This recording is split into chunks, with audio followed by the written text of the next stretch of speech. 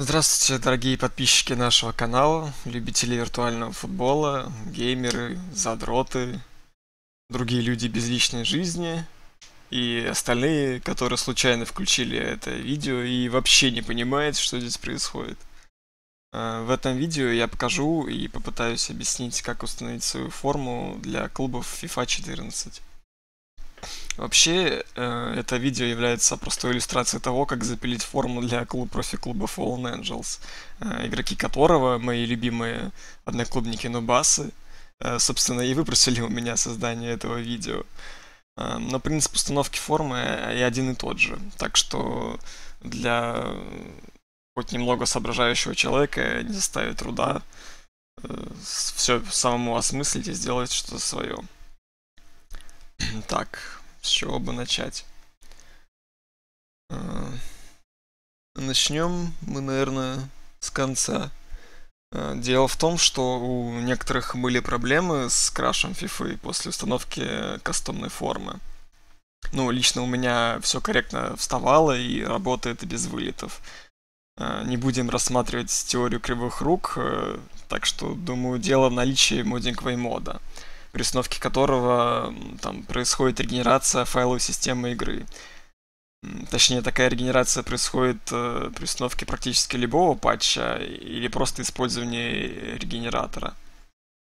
У меня установлен ModdingWay Mod версии 0.5. Единственное, зачем он мне нужен, это разблокировка бутс виртуального футболиста. С дефолтной базой данных он практически не влияет на игру. После установки этого мода у меня не возникало каких-либо технических проблем с игрой. Советую его установить, дабы у вас не было каких-то возможных проблем с изменением формы. А разблокированные бутсы будут приятной плюшкой.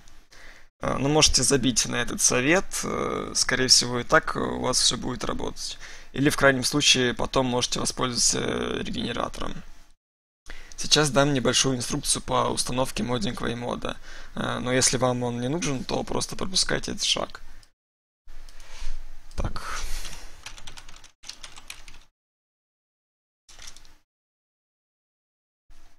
Заходим на сайт ModdingWay мода, выбираем FIFA 14, Mods.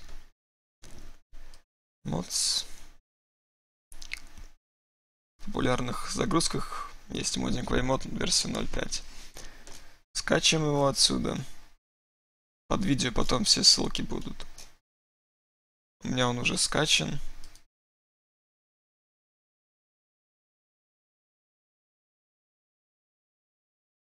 Открываем его. Открываем Readme. Так, установка. Шаг 1. Для начала распаковываем все, что в этом архиве находится, в папку с FIFA, в главную папку, и перезаписываем файлы, если будет запрос на эту перезапись. Потом запускаем ModdingWay инсталлер .exe, вот он, из самой папки уже. Запускаем от имени администратора. Все, он устанавливается, там потом высится окно с кнопкой Ready и закрывается это все. Так, это альтернативный способ, мы его не будем использовать, он не нужен особенно. Вот, после того, как у вас установился ModdingWay Mod, нужно еще сделать кое-что с папками. Вот, нужно проследовать в директорию FIFA 13, ну, тут старая инструкция, FIFA 14, Game Data Folder, и переименовать папку log в log original, папку log licensed в log. Вот. И все, после этого у вас ModdingWay Mod установлен. Так, где папка? Вот, тут есть селектор ModdingWay Mod, но в принципе тут ничего изменять не нужно. По дефолту он настроен, и на default database открыты все бутсы и так далее. Здесь можно выбрать газоны, но дефолтный ничем там не хуже, чем остальные тут, которые представлены. Можно выбрать свой TV Pop-Ups, ну и ладно, короче, это к нашему видео не имеет отношения. Так, а теперь мы приступим к установке самой формы. Для начала нужно выбрать слот формы, то есть команду, форму которой мы будем заменять. Это может быть абсолютно любая команда, существующая в FIFA. Самый же рок — это, конечно, выбрать клуб, у которого 4 комплекта формы, и заменить все 4. Но нужно понимать, что существуют определенные ограничения. Ограничения по расцветке формы. В идеале та форма, которую вы будете вставлять в игру, она должна совпадать с расцветкой той, которую вы заменяете. Иначе FIFA будет не так воспринимать цвета комплекта, что приведет к неправильному подбору формы у соперника в матче. У вас и у соперника просто могут быть одинаковые формы. Например, 2 черных, так как у вас может стоять на исходной светлой форме текстура черной формы. FIFA будет думать, что форма светлая, и сопернику поменяет на темную. У FIFA и так есть проблемы с распределением комплектов, так и еще можно и усугубить это. Если ограничения игнорировать, то в определенных матчах, например, когда еще и у судей схожая форма, можно будет наслаждаться беготней 21 одинакового полевого игрока. Хотя в Creation Master можно и поменять базовые цвета формы, чтобы FIFA их корректно воспринимала. Можно даже еще сделать 4-й, 5-й и 6-й комплекты форм. Я, конечно, не специалист в исходном коде игры, я не знаю, чем игра руководствуется при выборе форм, загружает ли она какие-то данные с клиента и так далее. Но думаю, это все равно не прокатит. Нужно понять, что все изменения мы производим только у себя. У всех остальных FIFA будет стандартной, и желательно соответствовать этому стандарту, чтобы изменения были чисто косметические и не влияли на геймплей. Ведь неизвестно, что будет, если вы сделаете себе дополнительную форму, в которой FIFA соперника даже не подозревает, которая использует отсутствующие текстуры. Можно, конечно, проверить, но, скорее всего, игра не загрузится, или в лучшем случае у соперника ваша форма будет в виде, там, по-моему, салатово-фиолетовых квадратиков. Fallen Angels мы выбрали базовой формой форму Фулхэма. У нас просто сходятся клубные цвета, и, в принципе, 3 комплекта формы нам достаточно. Сейчас я вам покажу форму. Вот. Кроме формы нужно еще, естественно, лого свое сделать. Там потом требования все я покажу уже в самой программе. Будем использовать Creation Master для FIFA 14. Вот, формы в таком виде представлены. То есть это стандартная для FIFA текстура, форма футболки 1024 на 1024, шорт, размер изображения 1024 на 512. Вот так она примерно выглядит. Так, это домашняя, выездная. Естественно, это взято с какой-то базовой формы. Например, данные с формы сборной Англии. Тут все отфотошоплено. Я не буду разбирать, как это делать. Где в других источниках найдете. Тут уже будем работать с готовым материалом. Это альтернативная форма, 3. И ГК.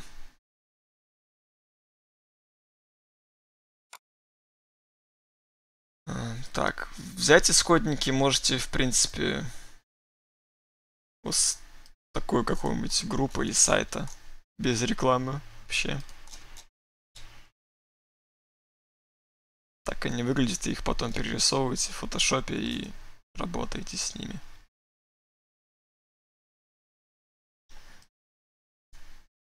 Теперь переходим к самому редактированию. Открываем Creation Master. Тоже будет ссылка под видео с версией. У меня версия Creation Master 14.1. Нажимаем файл, открываем FIFA 14.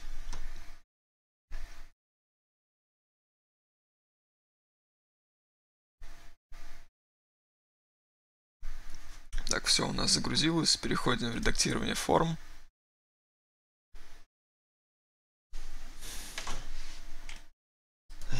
Можно быстро в поиске найти нужную форму. У нас это Фулхэм. Вот, Фулхэм выездная форма. Естественно, у меня уже все текстуры поменялись, я их менял, чтобы посмотреть, проверить в игре. Вот. Это кнопка превью, чтобы можно было смотреть в реальном времени, какие происходят изменения. Так, с чего начинаем? Начинаем все с лога. Лого должно быть в размере 128 на 128 пикселей. Вот, кнопка импорта. Нажимаем Import Image. Ищем вот лого. Ну, у меня тот же самый файл. Вот, здесь происходит переключение файлов, с которым мы работаем. Так, это майка.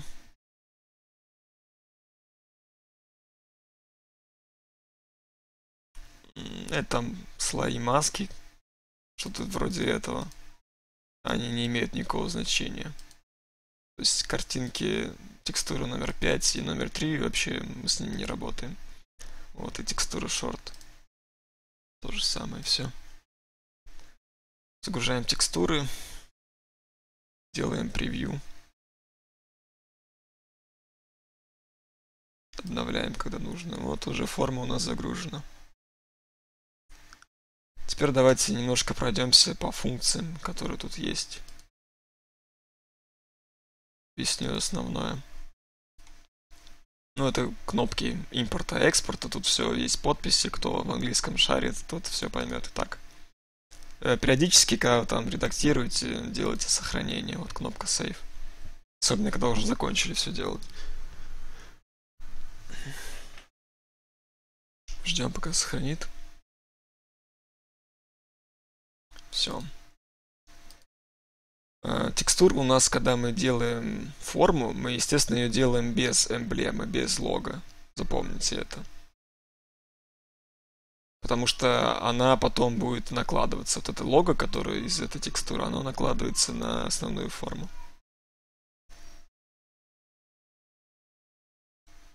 Так, что у нас следующее? В Fallen Angels мы решили сделать такое лого, то есть у нас не будет, как обычно, на груди эмблема сбоку, поэтому вот здесь настраивается Jersey Badge. Badge это именно логотип. И расположение его на майке, на передней стороне. Здесь я поставил все по нулям, чтобы скрыть его. Вообще он присутствует, но как бы тут не видно, потому что он где-то находится за границей формы. Backname — это координаты. Ну, в общем-то, эта панель, она вся отвечает за координаты, где что располагается. Так, shorts number, расположение номера short. Нету. Так, ну его и не будет тут. Сейчас не будет.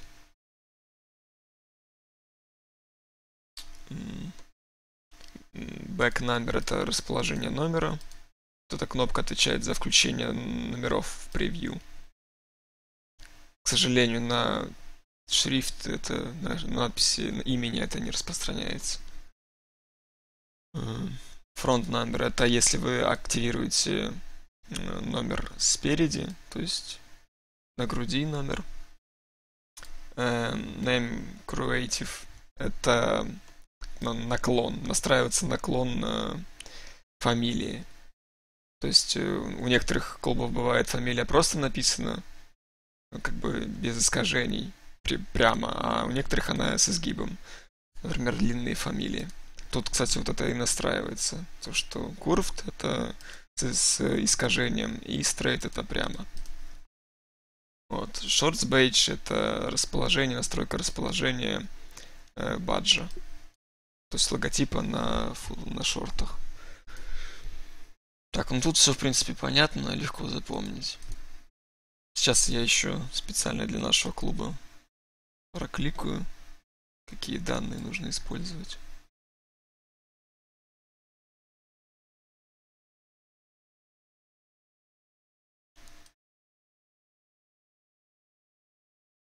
В принципе, они у нас тут везде одинаковые, поэтому можно нажать Copy All Position и потом вставлять в нужные места. Но там на альтернативной форме немножко другое расположение имени, по-моему, да, имени.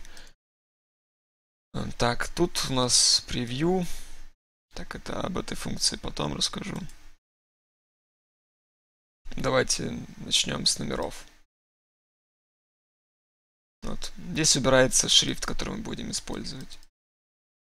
Тоже сам превью есть. Здесь можно выбирать какие-то хочешь цифры посмотреть. Мы будем использовать 56-й шрифт. Эта галочка отвечает за включение шрифта на шортах номера. Это за расположение на груди номера. Ну, в данном случае он не нужен, и на шортах здесь тоже решили не использовать. На других формах, на домашней, там, 3 он используется. Джерси это майка. Номер на майке у нас белый. Здесь настраиваются цвета все. На шортах, естественно, у нас был бы красный, если был. Вот эта кнопка отвечает за обновление превью. Если вы какие-то манипуляции производите, то потом нажимаете, если они не отображаются, нажимаете обновить, и все происходит. Вот эта кнопка отвечает, это Take a Picture from MiniKit. Это создание картинки MiniKit. Кто бы мог подумать. Вот, это вот эта картинка. Можно, конечно, свою загрузить размером 256 на 256 точек. Но легче так сделать. Вот, в зависимости от того, как вы там поставите, будет меняться. Поворот и так далее — это левая кнопка мыши. И правая кнопка мыши — это приближение, отдаление. Если примерно настрою, чтобы было красиво.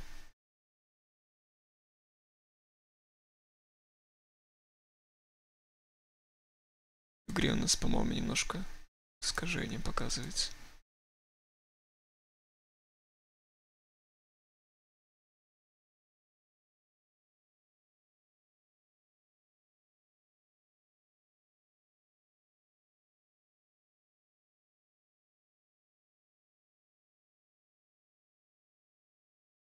Да, что-то криво.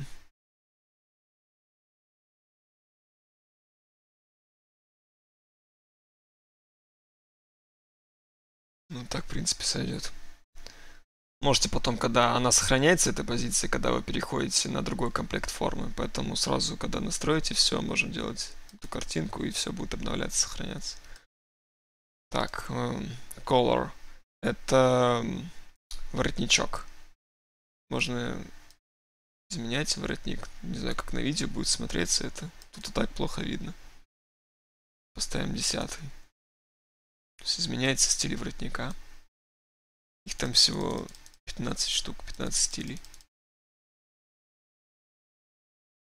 Подбирайте на свой вкус. У нас будет 11 стоять. Так, backname. Это... Так, включим сейчас шрифты. Ну, это использование фамилии и имени игрока. Вот, и тут задается его цвет. У нас будет белый на этой форме. Font type. Здесь мы выбираем стиль шрифта. У нас будет 20-й. Такое решили выбрать. Тут есть кнопки управления. Это можно свой загрузить. Удалять нам не нужно. И превью. Превью вот так только работает. Если такой вот шрифт будет на форме.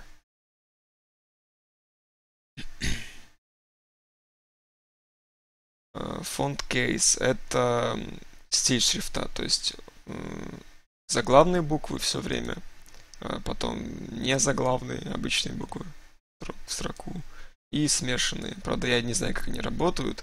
То ли она принудительно делает заглавные буквы большими, а остальные маленькими, либо как вы напишите сами. Это непонятно, надо будет попробовать. И curved — это, о чем я уже говорил, это будет ли искажение имени, то есть изгиб. Когда длинная фамилия, там происходит изгиб, она дугой пишется. Так, в принципе, все. Тут также все делается для остальных форм. Форма ГК.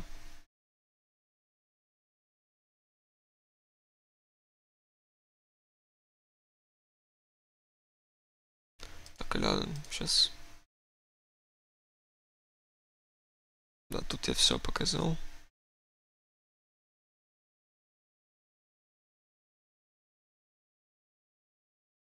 Теперь я чисто покажу настройки для своих одноклубников, чтобы они их всех списали.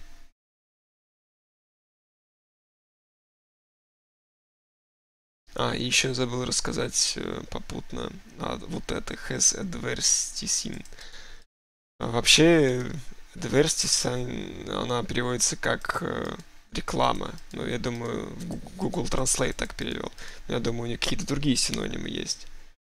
Вроде бы я посмотрел на другие формы, что у них с этой расцветкой. Это отвечающие за именно базовый комплект формы, то есть цветовую гамму формы. Используется при подборе соперников. То есть, так лучше на этом примере. Давайте на way. То есть первый цвет это основной, то есть это футболка, которая наиболее преобладающая на данной форме. Второй цвет это цвет шорт, и третий это цвет геттер. Примерно так это выглядит.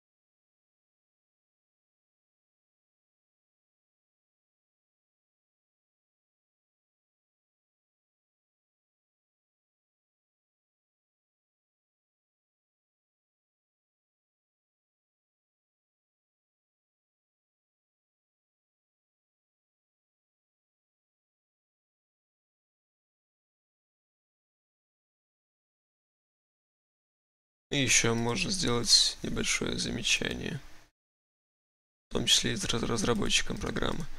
Например, бывает такая ситуация, что я решил выбрать под свою форму определенный цвет. К сожалению, цвет шрифта, он тут ограничен только вот этими вот заготовками. То есть, например, этот цвет, он не очень совпадает с моей, ну, примерно совпадает. Вот. И если на цвет шрифта имени мы можем выбрать цвет, то есть по системе RGB можем определить цвет и выбрать его. Вот как раз такие данные будут использоваться у нас в форме. Вот. То на выборе шрифта тут не такое большое количество вариантов. Ну, в принципе, в основном все будут использовать черный либо белый цвет.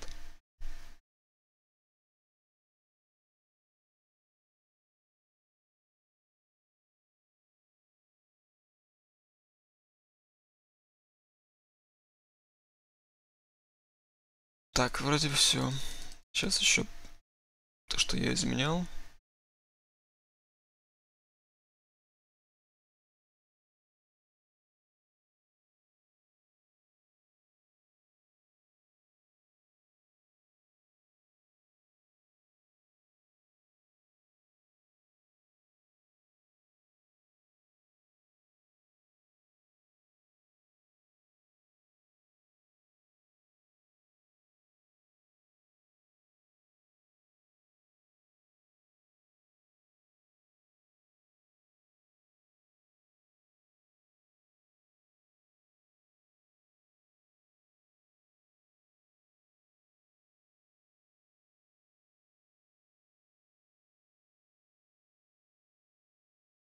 так сойдет. И делаем везде превью.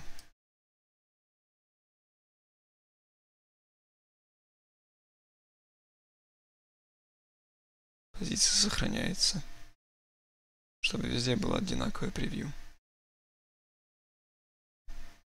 Так, ну тут с шортами я, конечно, зря. С номером нулевым.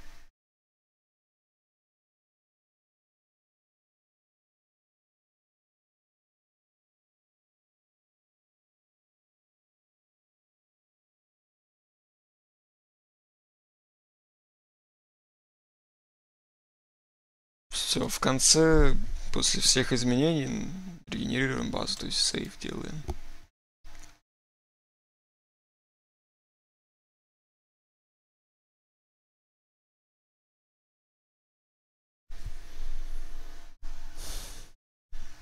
Ждем, пока произойдет сохранение.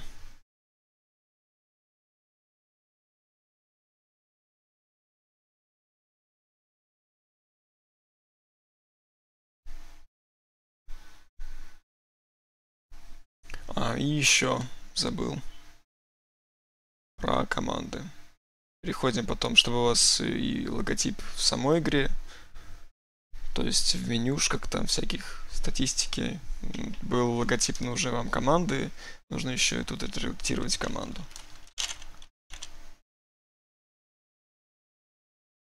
Выбираем нас фулхом, делаем изображение в PNG формате. Кстати, забыл сказать, что все текстуры в PNG формате, то есть с прозрачным фоном, чтобы была возможность сделать. Вставляем изображение 256 на 256 точек и потом нажимаем Replicate, то есть он автоматически все нужных размеров делает изображение 64 на 64, 32 на 32 и 16 на 16. Все, можно выбрать также цвета. Здесь ничего не нужно изменять. Вот, можно сделать флаг, который будет баннеры на стадионах. Так, тоже здесь импортируем лого. Ладно, мне уже импортировано. Выбираем точно таким же способом лого и потом нажимаем Create Flag. И у нас будет что-то похожее. Также тут можно и поэкспериментировать со стилями всякими. И точно так же выбирать цвета клуба. Так, ну у меня уже все было сохранено, так что я могу уже идти в игру показывать, посмотреть, что получилось.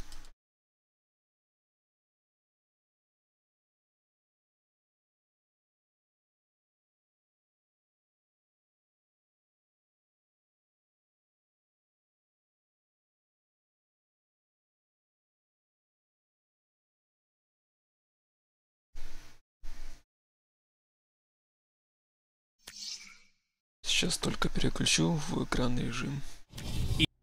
Иконный, то есть.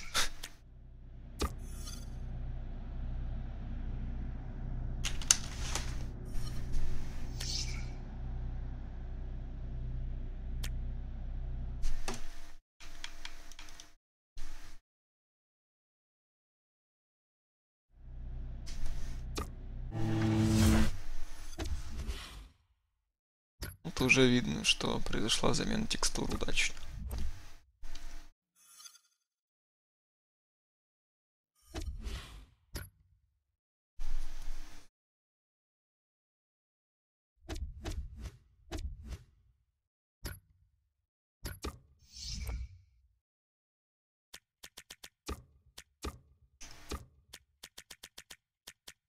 Вот так будет примерно выглядеть превью. Немножко необычно, то, к чему мы привыкли.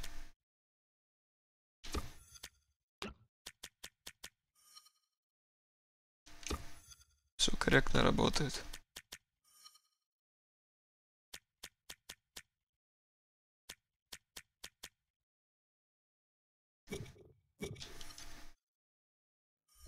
Посмотрим в самом матче.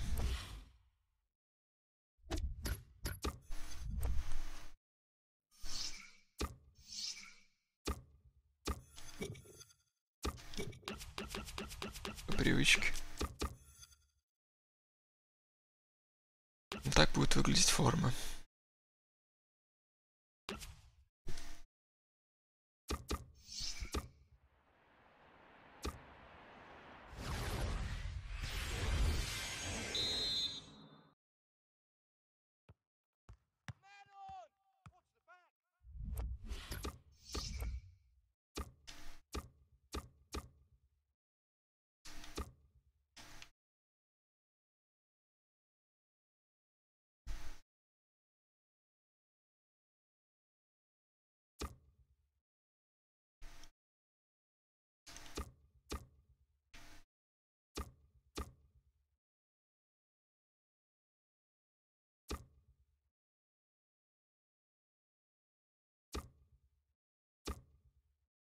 на самих игроках в профи-режиме на самом деле получше смотрится.